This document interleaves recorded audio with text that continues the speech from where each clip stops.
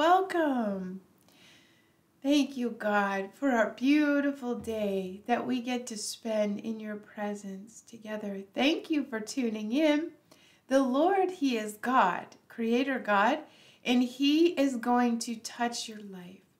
If you are seeking God, this is the message for you and me, that we are literally going for our God. We're calling out to Him. And He said, whenever you seek Him and you're hungry for Him, for His righteousness, that you will be filled. And if you seek Him, He will be found of you. If you seek Him with all of your heart. And that is what we're doing. So Lord God, Almighty Creator of heaven and earth, we seek you. Please show yourself strong for us. As you have called me to speak today, you have called those to listen today, those whom you have called, and He will touch you. He will come in your room, and He will meet you as you cry out to Him. And that's the truth.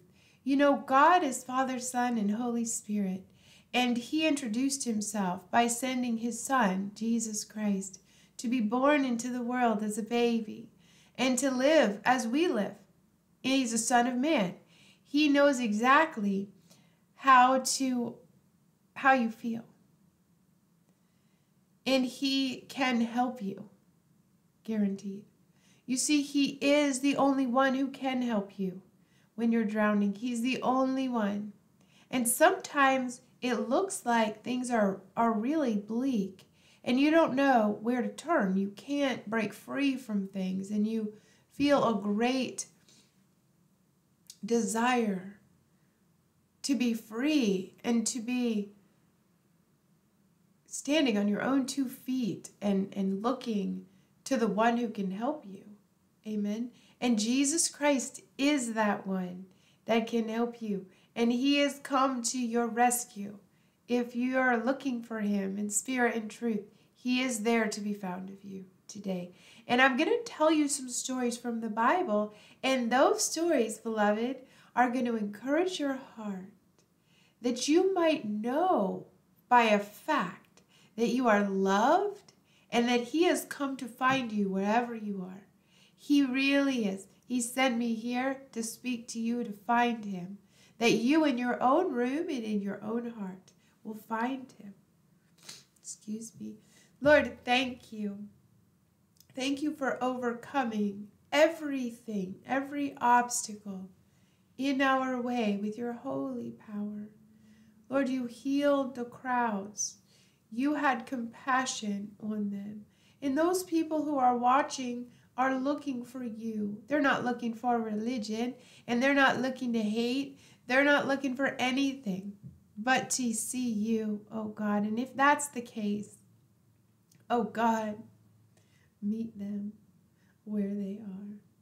In the holy name of Jesus Christ. And I know He will, because He asked me to come on to say to you, I love you and I will meet you. I know exactly where you are today.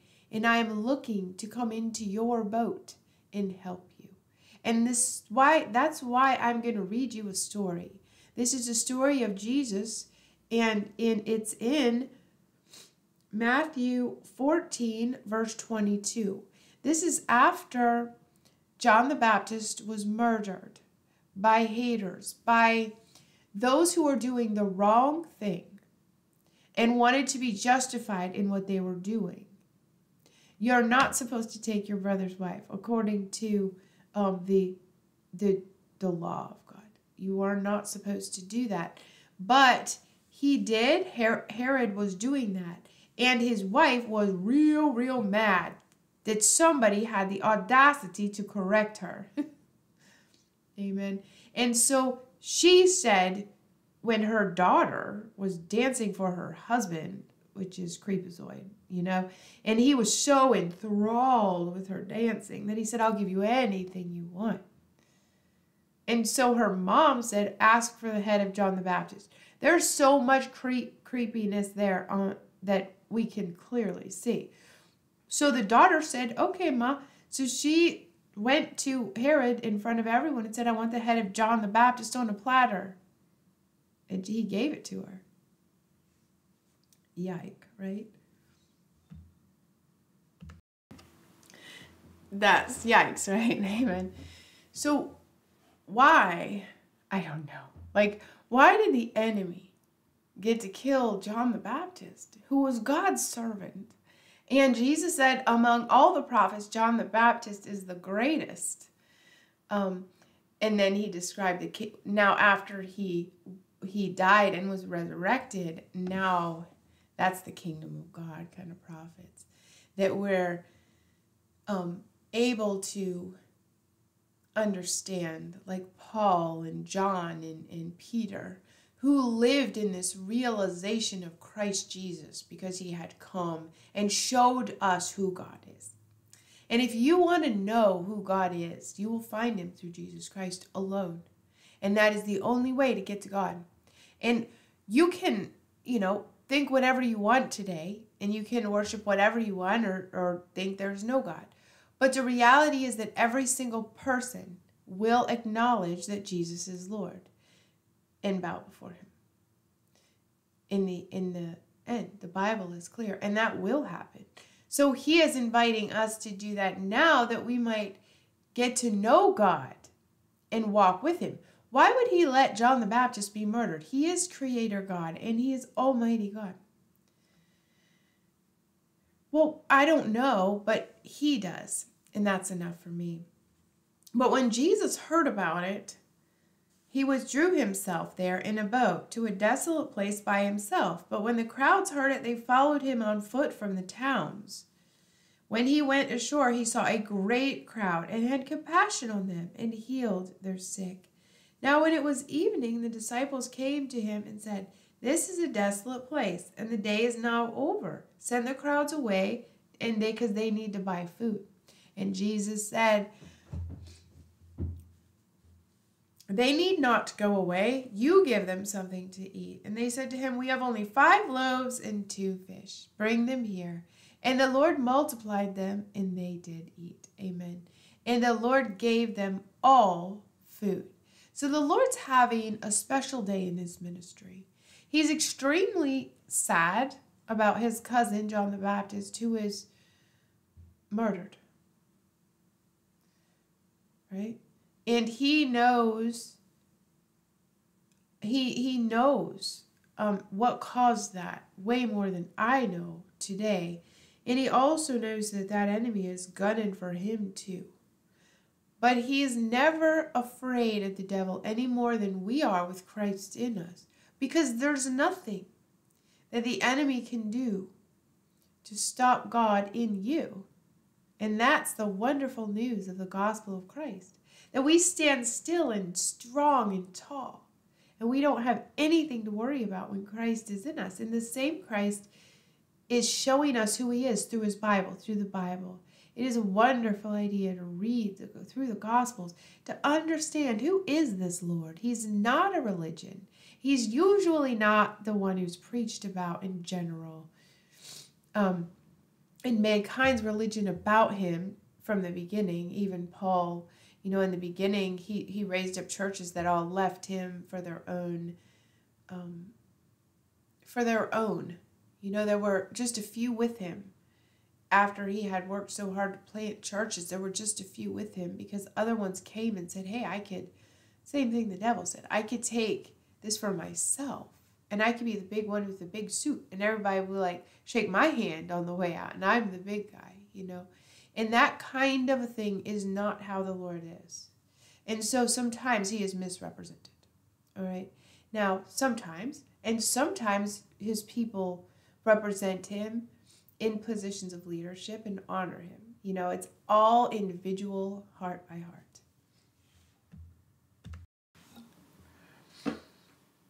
And so Jesus leaves that crowd after he fed them, and it helps us understand who he is and what he's like by how he acted. So he told the disciples to get in the boat and go to the other side. I'll be there in a little bit. I need to be alone for a little while. Have you ever felt like that? I need to be alone for a little while.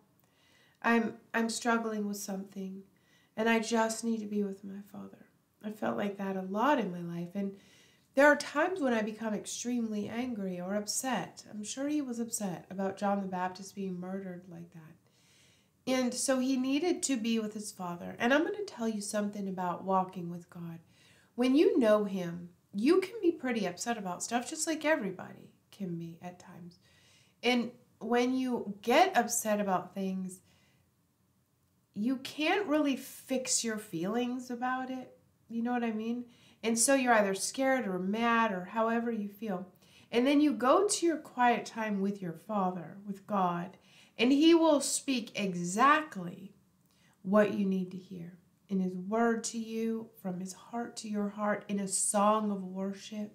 And he will speak exactly what you need to hear. He does that for me every single day. I would say about 1,000 times a day. Because I will go to him if I'm having a rough season. I'll go to him with my problem. And then he will speak to me, comfort me, be with me. He's very aware of us. He's very mindful of you in all the struggles that you face. And Father was mindful of Jesus, and Jesus needed to go be away from him. And he made the disciples go away too. Get in the boat, go to the other side. Sometimes we just need to be all alone with Father. And after he had dismissed the crowds, he went up on the mountain by himself to pray. When evening came, he was there alone. But the boat by this time was a long way from the land, between the waves, beaten by the waves, for the wind was against them. You know, and so his disciples are in this boat. Now he called them and got them in the boat. Did God put you in your ministry? Did he put you in your life? Well, storms come. Yeah, they do. And you could logically, with a humanistic type mind, say, well, if the storm is coming, then that must not be God, because he asked me to do this. So why would people rise up and hate me? Why would why would the storm come into your life? You might ask. If you are serving God and you're walking with him, you say, why? Why would the storm come? But it's best not to question God, but just humble ourselves before him and ask for help when that happens, because it did happen to the disciples, and it will happen to you and I. We're going to have to face the battle, and that's just the way it is if you want to overcome. He said, to those who overcome, I will grant you to sit with me on my throne, as I overcame and sat with my Father on his throne. Now, to overcome, you need something to overcome. That's the definition of overcoming. Coming up against an obstacle and going up over it and not being stopped by it. Well, that's part of your ministry and life in the Lord. And that's okay. We accept that because we trust him. No matter what comes against us, we don't let that push us back. But they were afraid because they're out in the middle of the sea and they could drown if their boat capsizes.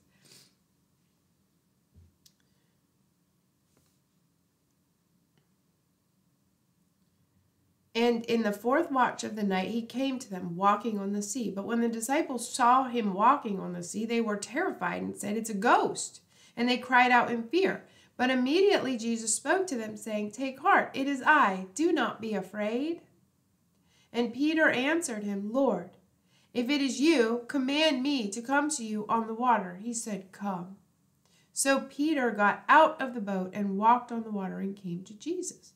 But when he saw the wind, and he was afraid and beginning to sink, he cried out, Lord, save me. And Jesus immediately reached out his hand and took hold of him, saying to him, oh, you of little faith, why did you doubt? And when they got into the boat, the wind ceased. And those in the boat worshipped him, saying, truly, you are the Son of God. Amen. Excuse me. And then they crossed over. They came to the land of Gennesaret. And when the men of that place recognized him, they sent all around to all that region and brought him all who were sick, and implored him that they might only touch the fringe of his garment. And as many as touched it were made well. Then the scribes and Pharisees came to Jesus from Jerusalem and say, "Why do your disciples break the tradition of the elders? Why do you preach and you're a girl? Why do you not do it the way we think you should do it?" And you have this mockery of God, where enemies come up and know better what you should do than God knows. They were telling God that his disciples were doing the wrong thing. Right. Right. Amen. It happens today. It really does. People think they know what you should be doing. They think they figured you out and they have got you pegged for whatever they want to exalt themselves over you. Beloved, Jesus dealt with it. He dealt with wind. He dealt with waves. He dealt with haters, judgers, condemners. But none of those withstood the reality of who he was. Even to the point of his death, he knew who he was. They took it all the way to crucify him. Those people who were saying, "Your disciples are doing the wrong thing." When God calls you and people rise up and say, "You're doing the wrong thing," that's not for them to say. It's between you and God. Amen. And so you have to know that and be willing to face the difficulty and the hatred and the ridiculous judgment. So, because that's ridiculous. Your disciples are doing this and that, and your disciples are eating without washing the, because they had their mind what Jesus and his disciples should do. They were that arrogant that they knew what Jesus and his disciples should do better than he did. And that arrogance brought them all the way to murdering God. Jesus Christ, amen. And God said, "Forgive them, for they do not know what they do." And he still says that today for anybody who's ludicrous enough to tell God how his servant should act and what his servant should do. Nobody's my master but the Lord Jesus Christ. And if you serve him with all your heart, nobody's your master but the Lord Jesus Christ. And so they are trespassing who decide that they know what you should do or not do, right? They trespass. So just like in the case of Jesus, when they trespassed to the point of trying to kill him, they did kill him. He said, "Father, forgive them, for they don't know what they're doing." And he will have mercy. He will have mercy on any who will humble yourself and repent. And he will have mercy on your enemies as you forgive them. Because it's kind of silly if someone tells you what you should be doing like they are your master, like they know what you should or shouldn't be doing. And only God knows that. And he is your only judge. Amen. So you can stand up and you can walk with God in all that you are, in every day that you live. Amen. And trust him. So let's ask for his help with that. Lord, please help us walk with you. Help us find you. Thank you so much. And now we're in Psalm 147. And I believe that this will comfort your soul, servants of God. Praise the Lord, for it is good to sing praises to our God, for it is pleasant, and a song of praise is fitting. Amen. The Lord builds up Jerusalem. He gathers the outcasts of Israel. He heals the brokenhearted and binds up their wounds. That's what he was doing. This is a song from the Old Testament, And he was doing that. Jesus, he did exactly that. He walked through the crowds and he healed them. And I'm sure, his disciples said if everything he did was written, the whole world wouldn't contain the books. I'm sure he looked in the eyes of everyone he walked by. And he comforted their hearts. He healed their hearts. He saw sheep with no shepherd. And so I know longingly, reached his heart out to the sheep in any way that he could. And he does that still today. Amen. Amen. He heals the brokenhearted and binds up their wounds. So let's go to him for that. Are you broken? Do you have sad places in your heart? Thank you, God. Thank you for your healing. Only you can heal us. We come to you for healing. They said only if we could touch the hem of your garment, we would be healed. Everyone watching has something they need help with. May we touch the hem of your garment.